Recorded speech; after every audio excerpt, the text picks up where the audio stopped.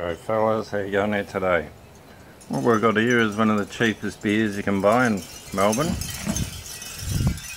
It's only $4, I think it was $4.60 or something. 660ml bottle, made in Germany. Original German lager beer. Let's give it a try. One of those beers that you don't sort of go and grab because it's so cheap, but it's unbelievable. They're cheaper than the local beers, and they're bloody better. Look at the head on that.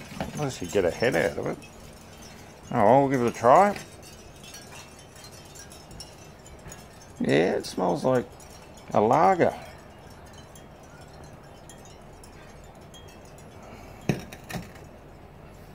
That's actually really clean. Got a nice balance. Lovely lager for a hot day. I think it's only 4.8%. Yep, 4.8. So, you know, if you want a cheap, nice tasting beer, this is really good. Henninger. Especially how cheap it is. You're paying $7 for one stubby and you get a huge stubby for $4.70, thank you.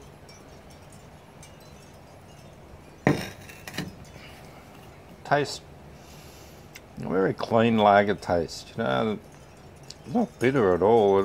I think lagers are a bit sweet usually, and that's not over the top sweet. That's pretty good. Alright, we'll leave you with that. And travel story. I can tell you about climbing the pyramids in Guatemala. I can tell you one thing, go there early in the morning because it gets real hot around lunchtime.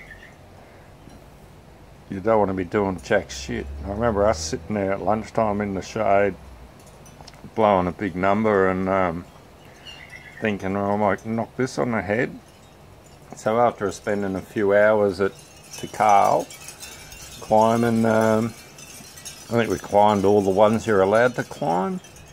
Don't know if you're still allowed to climb all the pyramids over there, but when we were there back in the early 90s, 93, 94, you could climb all of them.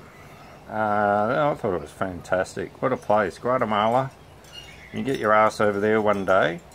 You got to go to Tikal, and you have to go to jump the border into Honduras and get your ass into Copan. They call it Copan. What is it? Copan la Ruinas. Spanish for all the ruins of Copan. Anyway, get your ass over there and have a look at Central America. I reckon it's well worth having a look. I enjoyed it immensely. Cheers.